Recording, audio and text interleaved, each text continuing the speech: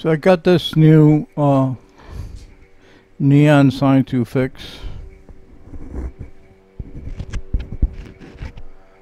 and just by observation I can see that there's this part broken. So before I do anything, I'll be bypassing that first step would be bypassing that broken section.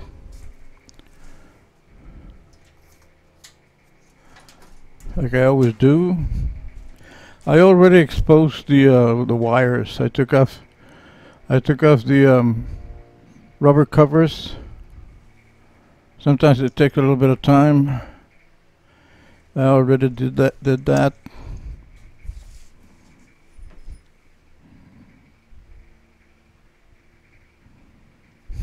So I'm going to connect one of the alligator clips to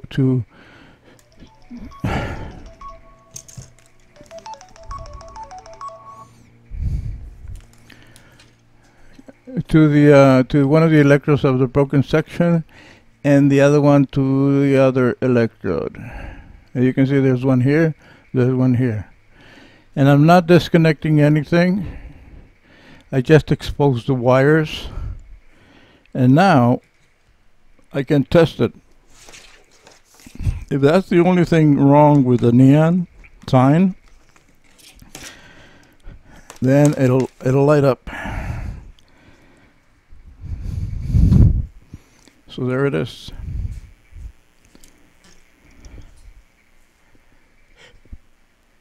It lights up. That means that the transformer is good and everything else is good.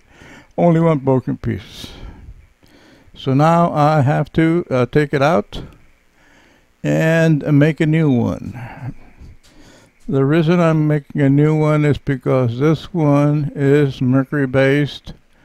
It's white. And whenever there's a mercury unit, I don't repair them, I just make it new.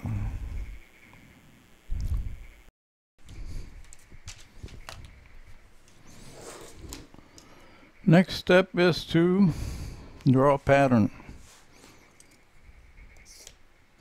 So I just traced the broken neon on paper.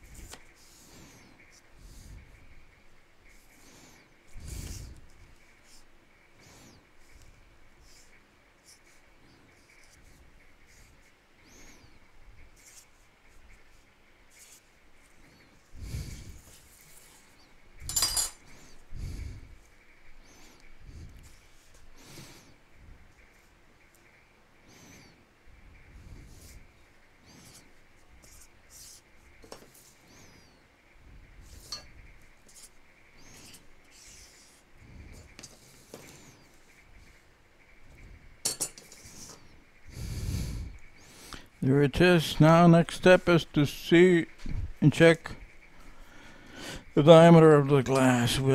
For that I use this little thing. It tells me it's 9 millimeter. 9 millimeters glass. So now I'm going to cut the excess paper because I don't like excess paper.